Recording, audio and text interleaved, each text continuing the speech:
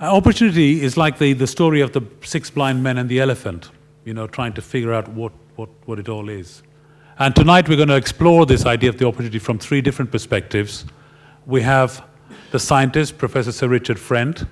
We have the CEO, Dr. Simon Bransfield-Garth, and Seena in policy now, but he's a recent graduate. And you were president as chairman, weren't you? Where are you, Seena? There he is. He's over there. There you are. You were president and the chairman of Q. Both president and wow. You need an award for that. Sure. Okay. So let's hand over to Richard to take you through the genesis of the opportunity in plastic electronics. Thank you, Richard. Well, thanks, Shai. It's a great privilege to be first on the podium for this fantastic event. I think Enterprise Tuesday is one of the things that sort of defines why Cambridge is an interesting place. It didn't used to be like this when I first turned up.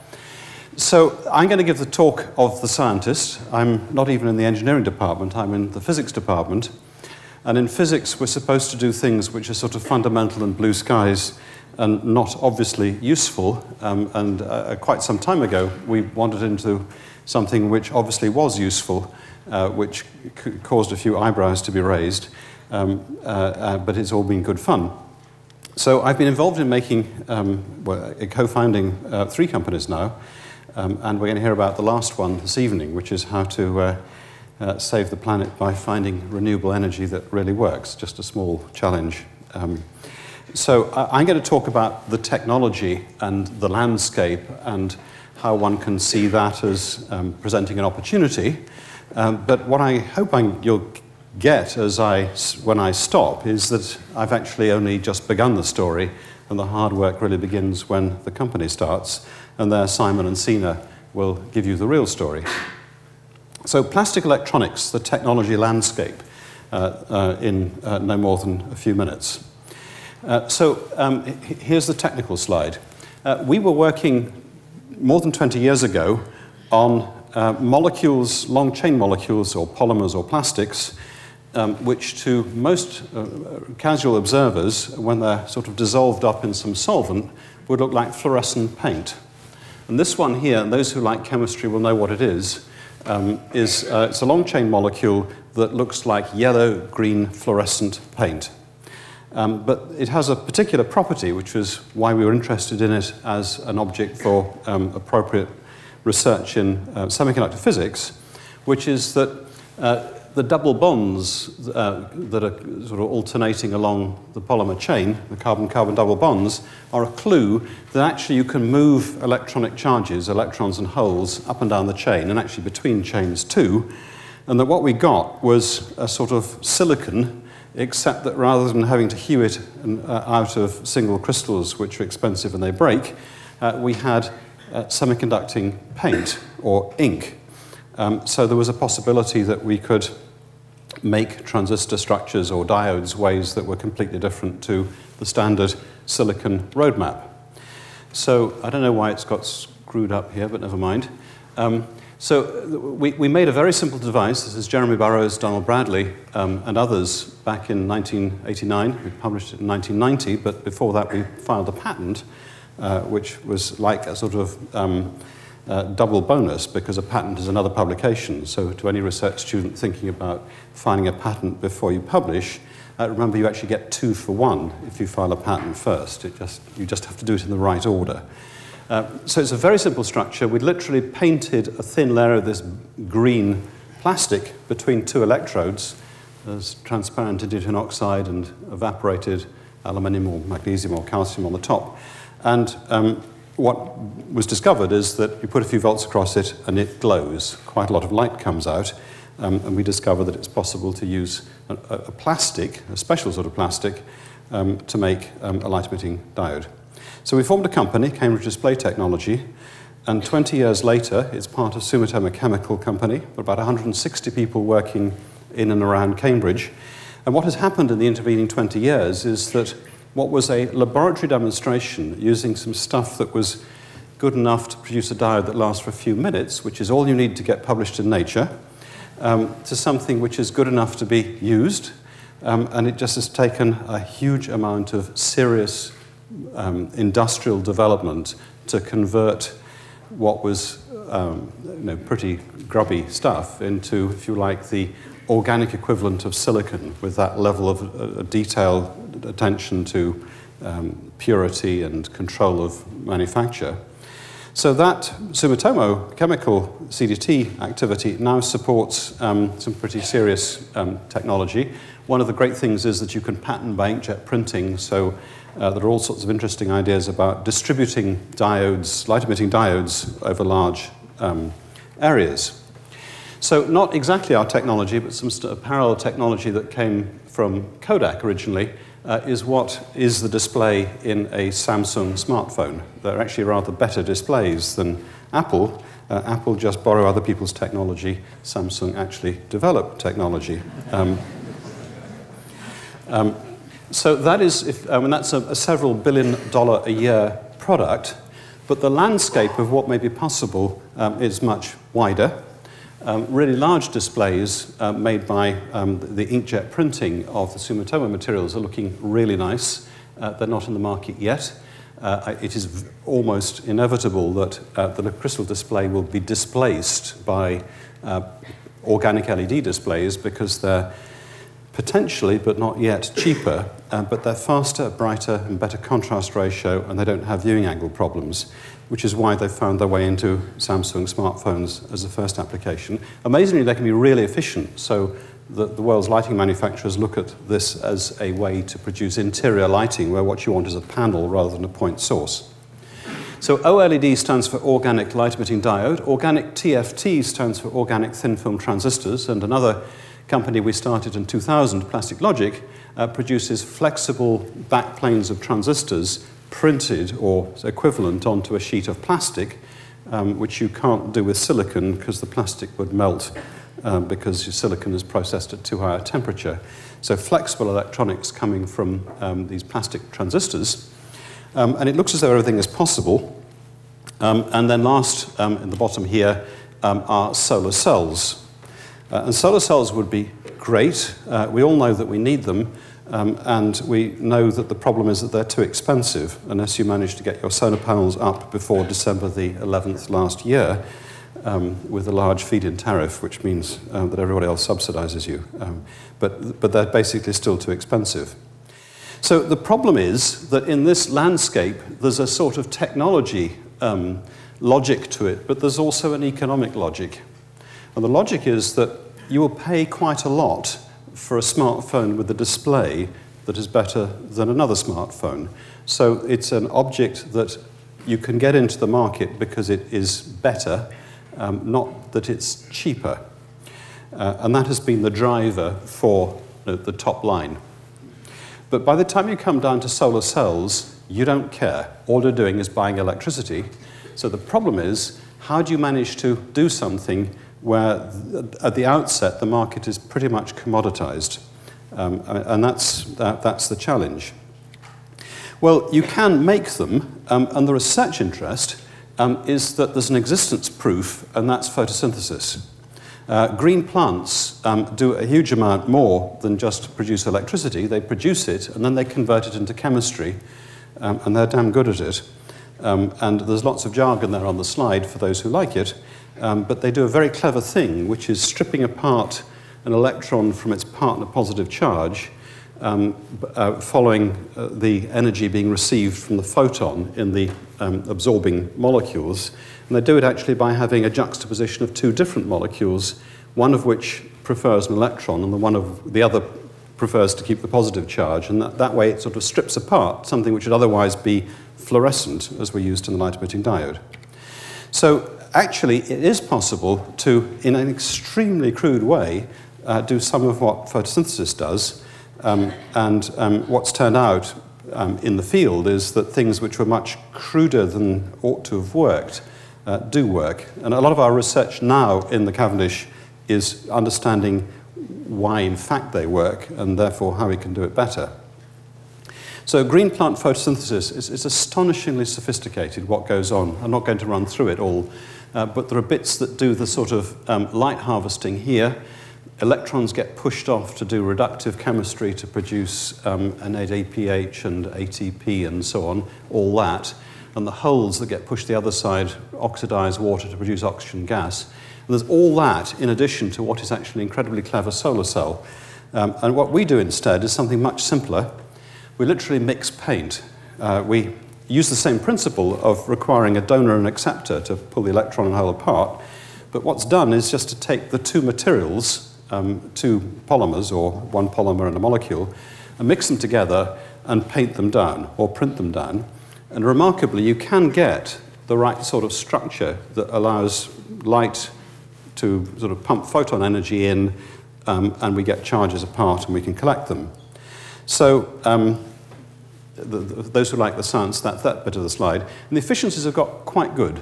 They're now up to 10%. Silicon solar cells are the high teens, but the organics will get there. So what's really exciting is that the recipe is literally as simple as I've described it. You can mix the materials together in a common solvent, preferably not chlorinated because they're toxic, and then print. So the proposition is that you could literally start with a roll of plastic substrate and put it through additive manufacturing processes, sort of roll-to-roll printing, I mean obviously very schematic here, and out comes rolls of printed stuff like that, which are solar cells. So it's fantastic because it's cheap. And it's cheap for all sorts of obvious reasons. We're using very small amounts of stuff, so there's not a lot of glass and backing and whatever. We're assembling more or less at room temperature, so it doesn't involve growing silicon crystals at thousands of degrees or whatever, so there isn't a lot of extraneous heat used, and it's almost as good as making a green leaf, but not quite. So there's a sort of figure of merit for what we ought to be able to do, and that is the energy payback time. How long does an object that does something with sunlight need to be in sunlight before it's paid off the energy required to make it? And obviously, a green leaf for a deciduous plant, a tree, is probably profitable within a few weeks of sprouting in the spring. That's weeks.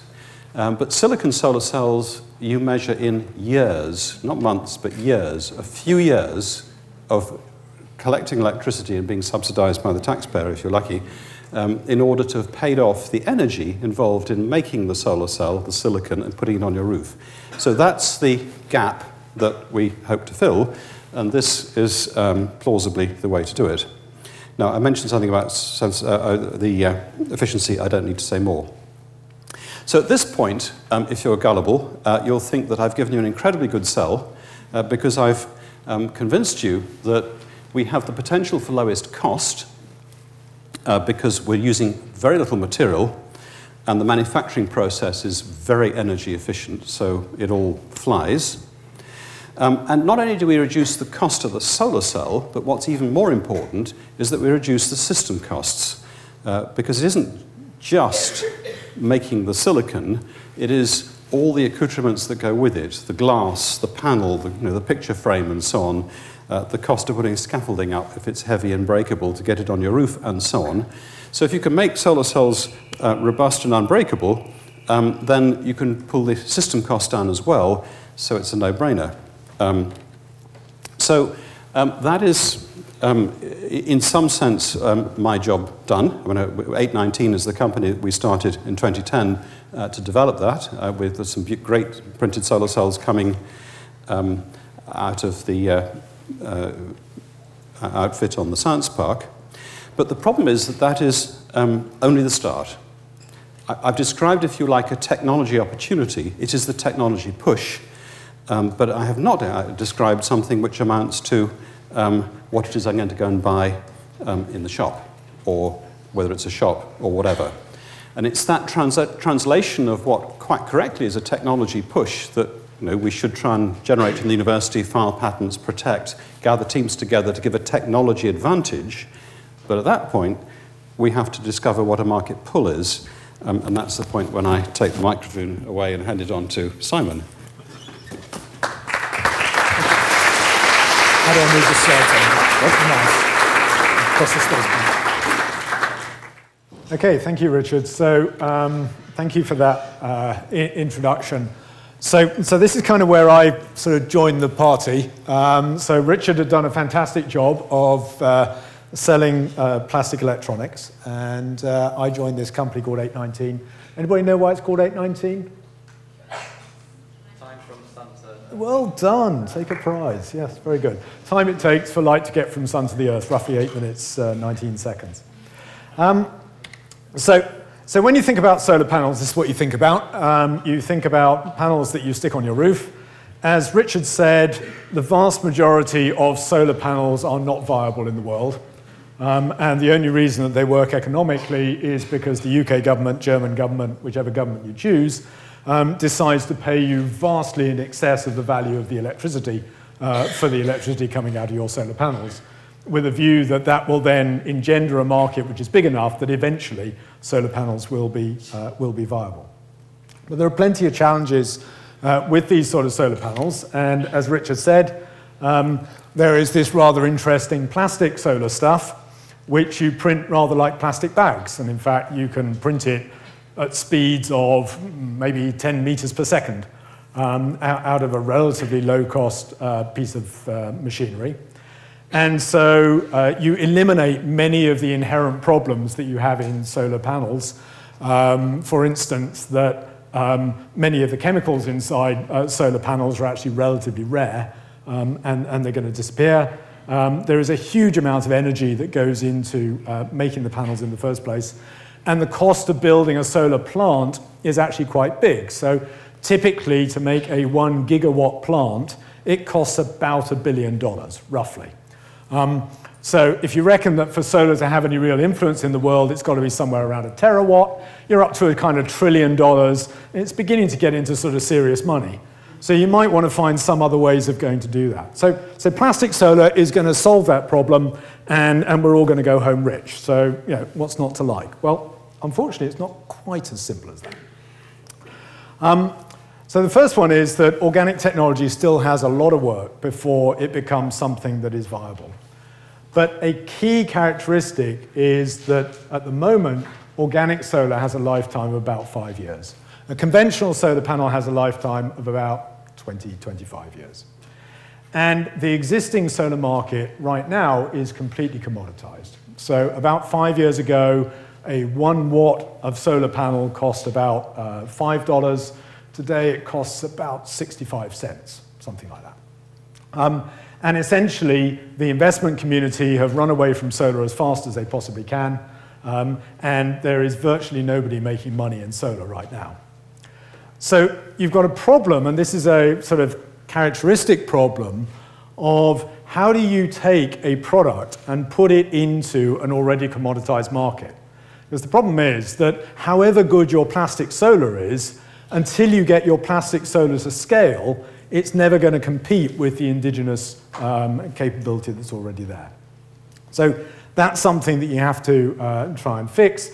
And traditionally what you try and do is to try and find a little niche market that only works with that particular technology that you come up with. So Polaroid cameras became popular in the 1920s because basically they could take pornographic photographs and they didn't have to go and be developed by anybody else, and that was the niche which then enabled Polaroid photographs to develop into a large business.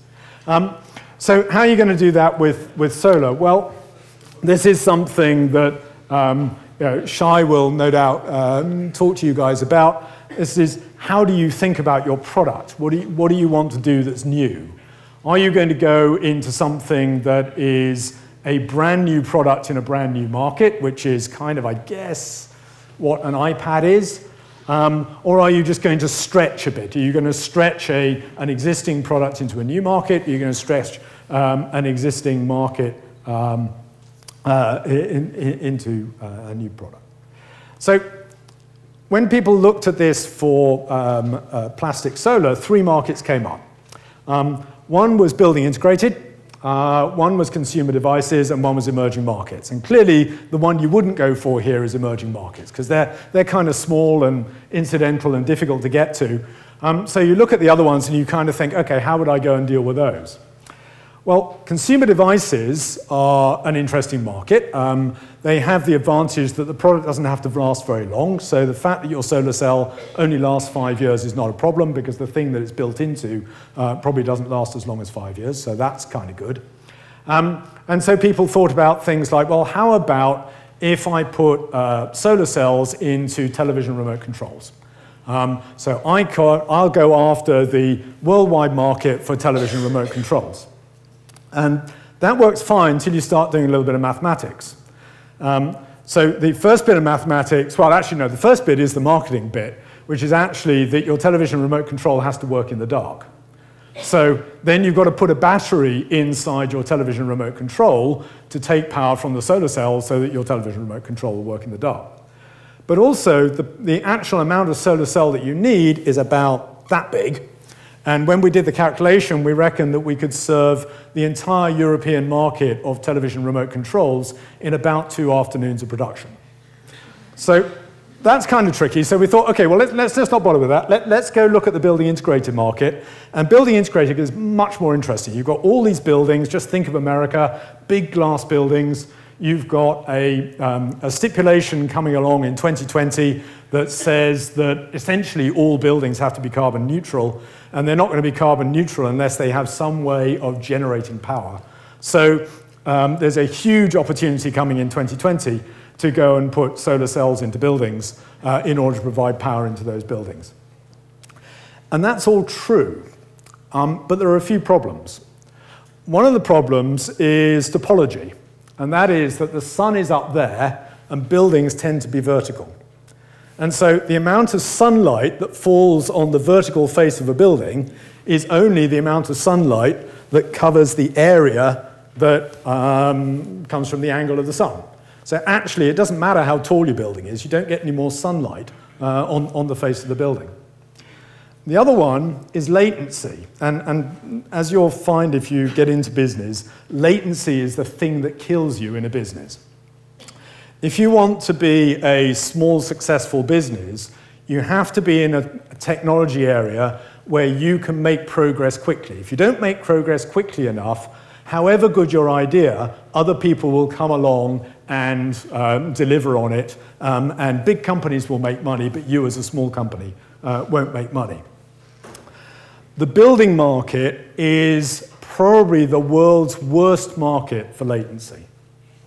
So if you imagine how it goes, let's assume that there is a building that needs to be built, and the architect decides that they're going to put solar power into this building because that way it will meet the regulations in 2020. The first thing they need to do is to have a technology which is sufficiently robust and reliable that the architect is going to put his name against it. So you've got to go through all of the development processes, all the certification processes, all the other processes that are needed before the architect even thinks about designing in your product. So it takes 7 years to go do that. Then the architect designs your product in, and it takes another 7 years to go and build the building. So you've now got 14 years between when you had your whizzy idea and this nice piece of technology that really worked, and when it actually ended up in a building. And frankly, 14 years is just an eon in the timescale of smallish companies. So one of the markets that we started to look at was the off-grid market in emerging countries. And we looked at it because actually it's jolly big. If you look at the population of the world, about 20% of people or so still don't have access to electricity. In fact, in Africa, there is mobile phone coverage of about 70% of the population, and there is electricity coverage of about 20%, roughly. So there's 1.3 billion people, 1.3 billion consumers who need your electricity. And there are some very specific places where people have a use for that. So one of them is lighting. And right at the moment, if you don't have electricity, you use kerosene, you use candles, whatever. Yes, genuinely in Zambia, 80% of people still use candles for lighting today.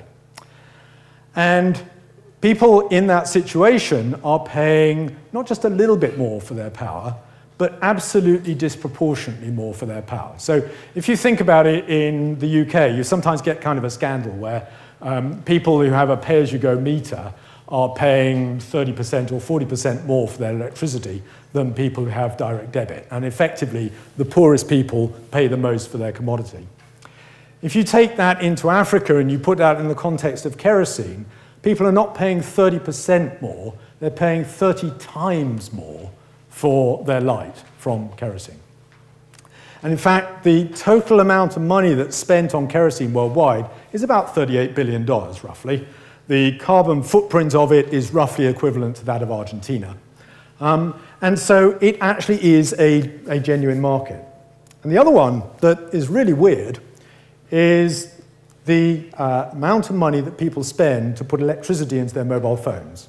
So you'd be amazed how many mobile phones you have in Africa, but you don't have the electricity to go and charge them up. So people have to go and pay to charge up their mobile phones. And it typically costs between 20 and 30 cents every time somebody goes and charges up their mobile phone. So the market for putting electricity into mobile phones is somewhere between a $10 and $20 billion market in its own right. So these sounded like useful numbers and something we could go do with. And the thought was, well, actually, in that market, you know, we've already seen that in order to make solar work in the UK, you need government subsidies. But actually, that's because you're competing against the cost of electricity that comes out the wall. If you're competing with 30 times the cost of electricity coming out the wall, hey, even solar can compete in that market. So, you know, maybe we can go do something. So how comes the world isn't awash with all this stuff? And it comes back to the fundamentals of renewables in general, which is that if you own renewables, you essentially are your own power station. So if I go and put a wind vane or a solar panel or something on my roof, I'm becoming an electricity generator. I'm not a consumer of electricity. I've got to become a generator. And that means that I've got to fund the capital cost of creating that product. Now, already in the West, we find that very difficult. In places like Africa, that's impossible. And so we kind of had this idea of, well, could we turn that around? Could we, in order to create a market for our plastic solar cells, could we find a business model that would make this stuff work in Africa? And what we did was to combine mobile phone technology and solar technology so that people can pay for their solar equipment as a service rather than paying for it up front. And that turns out to work rather well. In fact, it works so well that people end up spending less on their solar power than they were previously spending on their kerosene and their mobile phone charging.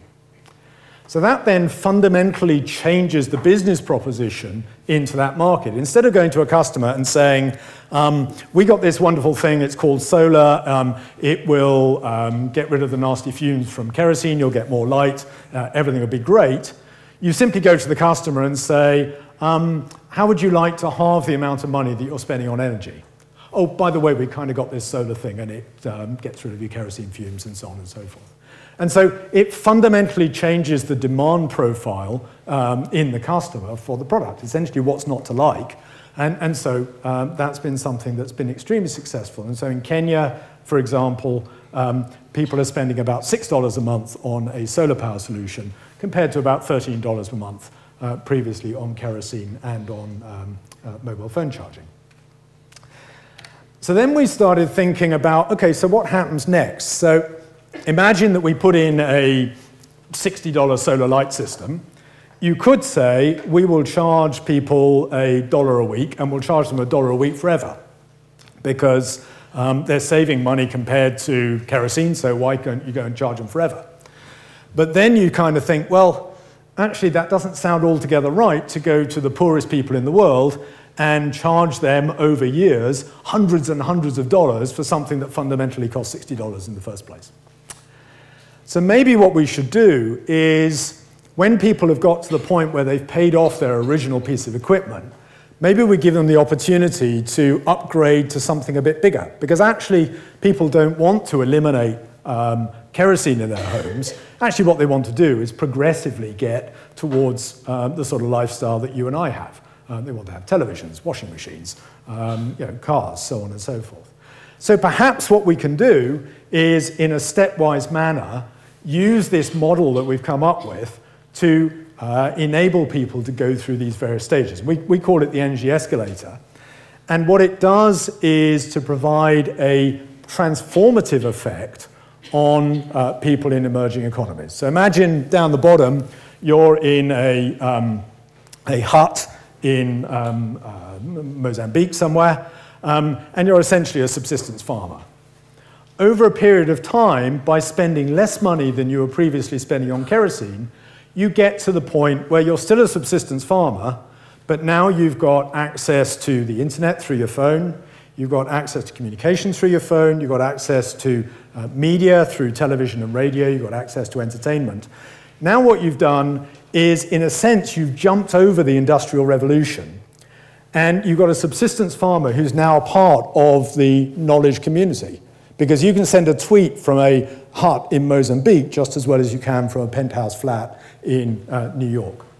And so what's happened is, in these relatively small steps, we've actually taken something which is actually quite a significant, profound impact on the society in which we're working. And then beyond that, you can say, well, actually, why do we have this high voltage anyway? Well, the reason you have high voltage is because it's got to go a long way. But you're actually not going a long way because your electricity is being generated on your roof. So now let's get rid of high voltage, let's have low voltage. Now people don't get electrocuted in their houses because there isn't any high voltage anymore. You don't need to train people to be electricians because, hey, what's difficult about, sort of twisting a few wires together?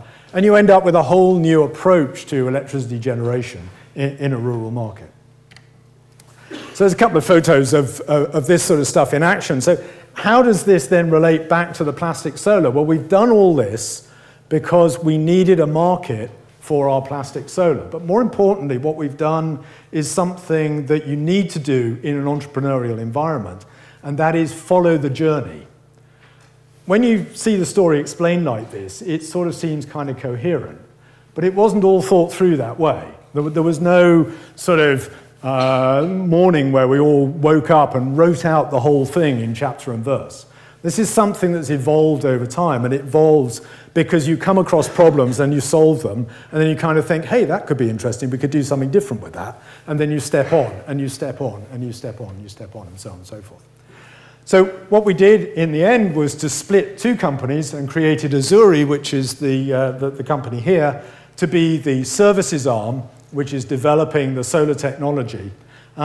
And we are still developing in 819 the plastic solar, and when the technology for the plastic solar is in a suitable state, we will then be able to drop that into the Azuri marketplace of hundreds of thousands or millions of customers who want cheap, lightweight, robust solar cells, which will give power in this $50 billion market in the emerging markets for solar energy.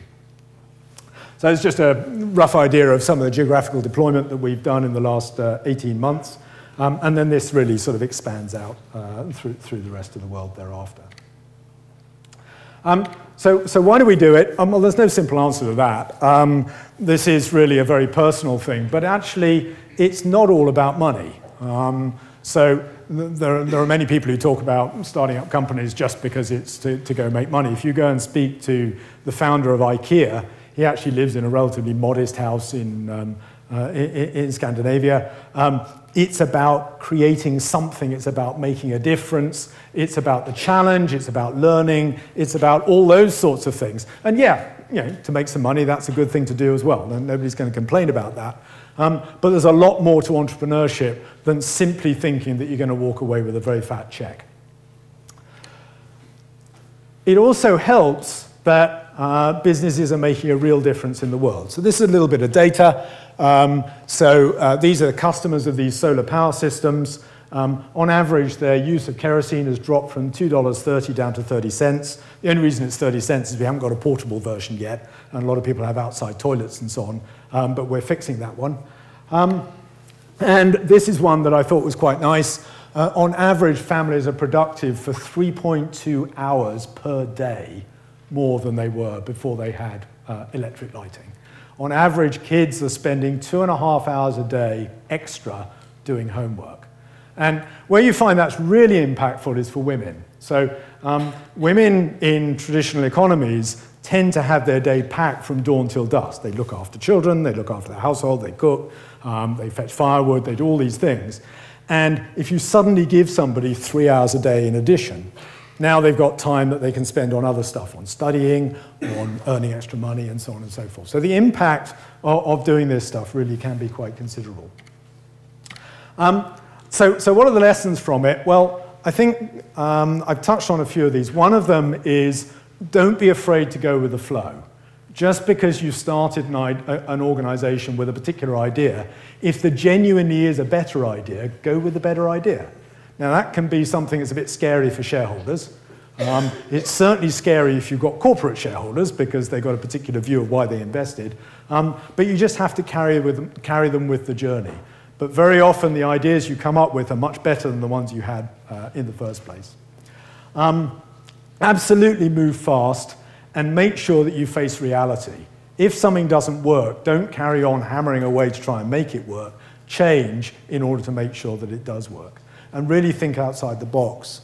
But particularly, I would say it's important to capture a vision.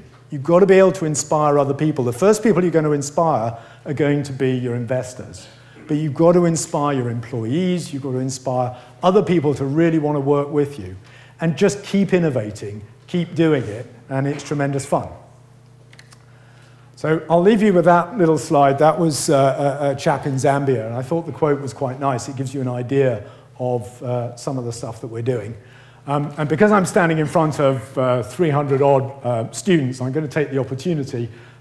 We are working with a lot of interns. We're working with a lot of other people. If you want to get involved with the stuff that we're doing, then just send an email to info@azuritechnologies.com. We'd be delighted to talk to you. Thank you very much.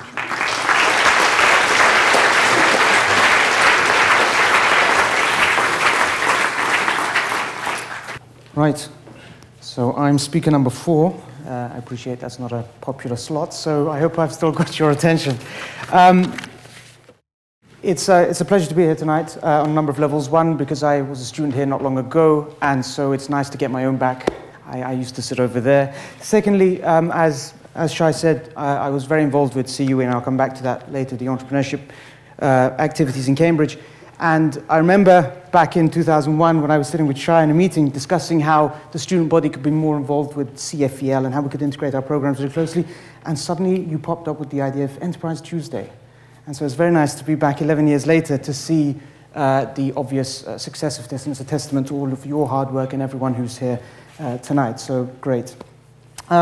So Shai asked me to tell you a bit about, well, to cover the personal side of this story. So as someone from here, someone who may have been sitting there not long ago, although I'm not as freshly minted as one would wish, Shai. It's been 6 years now. But what brought me to 819, how I ended up where I ended up, and so a very sort of personal story.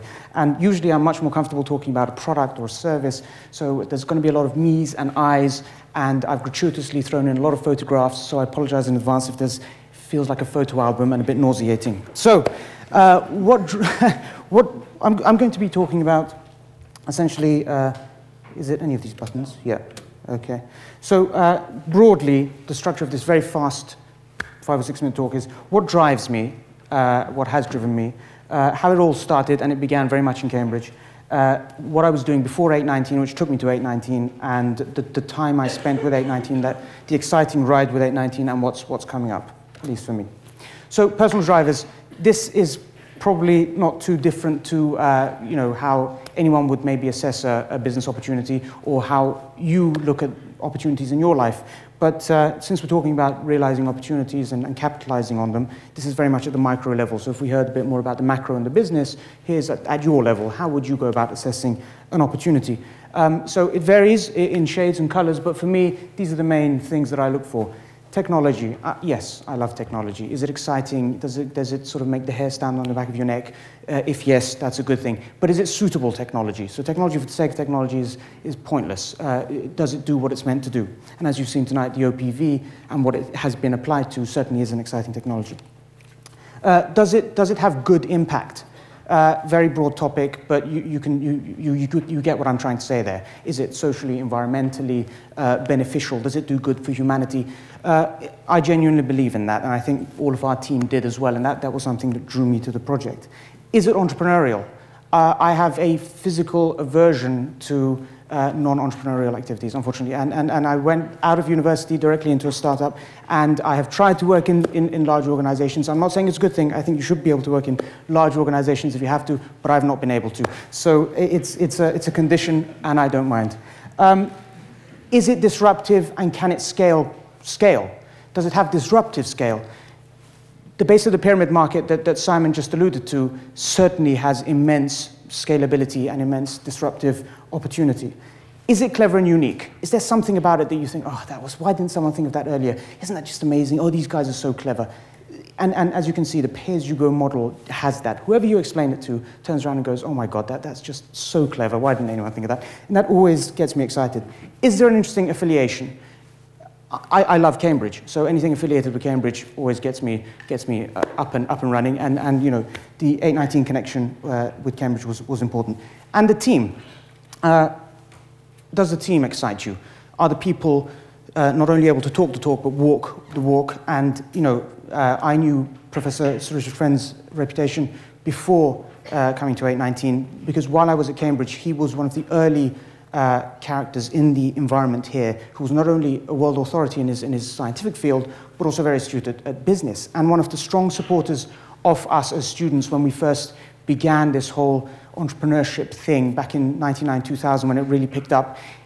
He kindly sort of keynoted at various events that we had, a big MIT Cambridge entrepreneurship event we had, a Duke of York launch of the competition. Again, Professor Richard Friend was there. So we were very, you know, his reputation preceded him, CDT, Plastic Logic. So, and then after that, I had the opportunity to meet the rest of the team, including Simon and his cohorts. And then it was completely reassuring that this certainly is a world-class group of people.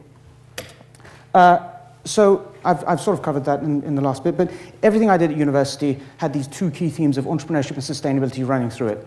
I did my undergrad here and then at the Institute for Manufacturing and my PhD, and we were very big on industrial sustainability at a time when it was very unfashionable. So we went and we studied companies in Scandinavia and looked at how they see efficiency and as the same as sustainability. Sustainability equals good business practice. And we came back and we gave a presentation on this to UK businesses, and it wasn't very positively adopted at the time. Now, the Institute for Manufacturing has published a tome on industrial sustainability that's just been released by the team. So that's good news. CU Entrepreneurs, that was a 5-year commitment for me. It was the love of my life at Cambridge. I know Chong feels the same potentially.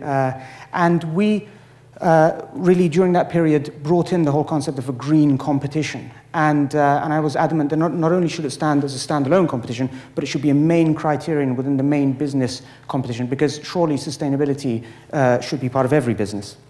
And then soon after leaving, I left straight into a startup, Cambridge Policy Associates, and a few startups from the engineering department. A few years later, an opportunity arose to join what's known as the Clinton Climate Initiative within the Clinton Foundation. And although it wasn't a startup per se, it ticked all those boxes again. It was a small entrepreneurial team within a much larger organization, so it had a lot of resources. It looked at things with the same sort of ticks and crosses, but it wasn't, of course, a technology startup. But my logic to myself and my promise to myself was, what I will do is I will take some time out and I will join this interesting NGO with the prospect of being able to get a good insight into what the latest and best thinking is in clean energy around the world, because that's what I was interested in, and I felt that this would give me that sort of scale and scope and connection. And it did. So because we were, it was a very business-oriented organization, so an NGO not quite in the way that you'd imagine, not a charity. So it leveraged markets to try and do large at-scale shifts in climate change technologies, high-impact, near-term, scalable solutions, mainly in carbon capture and sequestration and in solar, where it was felt that the biggest market failures existed and that the biggest push was required. Because of that, we were not seen as a sort of threat, as a group of tree huggers. We were seen as people who could help small businesses break through and new technologies gain real advantage in an otherwise very difficult competitive field. So we managed to really meet with some very, very interesting individuals. Soon after, in fact, through that promise to myself came true, so I had an opportunity to work with a very interesting startup in New York called Global Thermostat, another high-caliber team there, authors of the Kyoto Protocol, a team from Princeton and Bell Labs, billionaire backers, one of the probably going to be the winners of what's known as the Virgin Earth Challenge, £25 million prize by Richard Branson. And I was working on developing their business development and strategy. Again, very interesting, turn everything on its head business model that uses the power of the markets to drive huge social and environmental good. But it was at a very interesting event in Parliament where we were discussing clean energy that I bumped into Tom Brown, the chairman of 819, before 819 was 819. And it was a very serendipitous meet. It was a conversation as I was leaving the room. And I said, so, Tom, what do you do? And he said, well, I'm chairman of a very interesting company in Cambridge. That sparked box number 1. And who's in this company, Tom? Well, someone called Sir Richard Friend. Ah, tick number 2. And what does this company do? Solar, fantastic, OPV.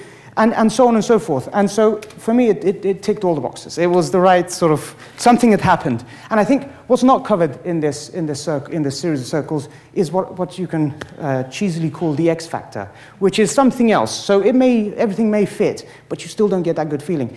But then there is something else that sits above all this that makes that, as I said, the hair stand on the back of your neck.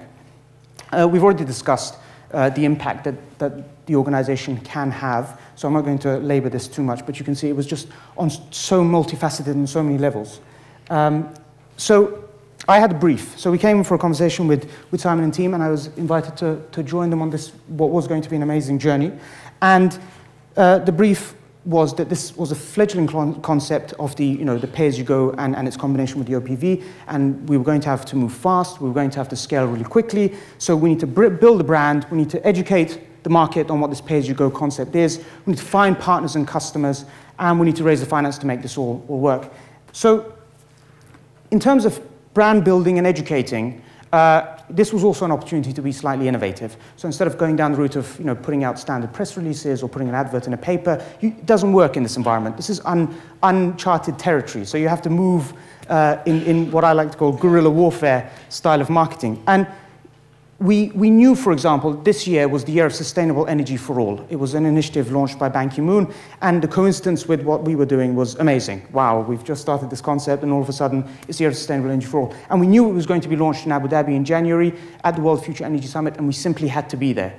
So we managed to get ourselves on the main panel for solar discussions, which was very high level, and there we were talking about 819, so that got us right in there in the middle of that conversation. And then we started to do a few there's no need to put it any other way. We started doorstepping the people we actually really wanted to talk to, including Ban Ki-moon. So we turned up at his launch of his high-level Sustainable Energy for All event with all the press ready and asked the question about the opportunities for pay-as-you-go solar.